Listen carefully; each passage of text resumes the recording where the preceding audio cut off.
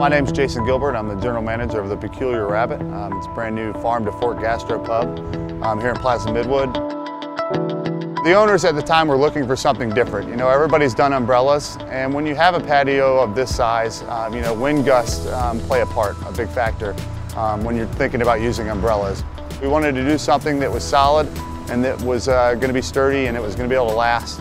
And the shade sails just, you know, ultimately they worked out better than having to do umbrellas and replace them constantly from breaking.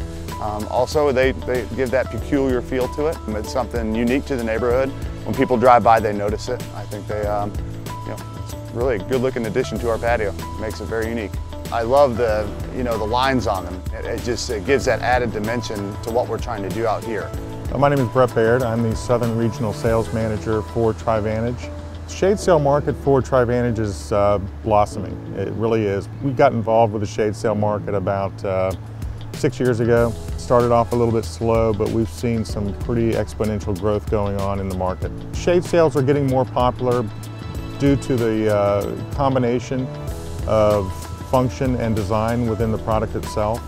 The material offers the opportunity to shade people underneath the structure, and also the sharp lines in the design of the structure itself offer a different design for those types of structures than have been available in the past. In order to get into the shade sail market, you would need to gain a better understanding of what's involved within the process.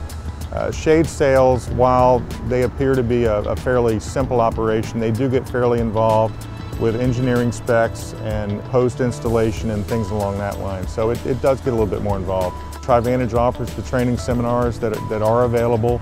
It's nothing you really want to try off the cuff. It's a fairly technical operation, and I would reach out to Trivantage and find out what kind of training seminars we have going on and go from there.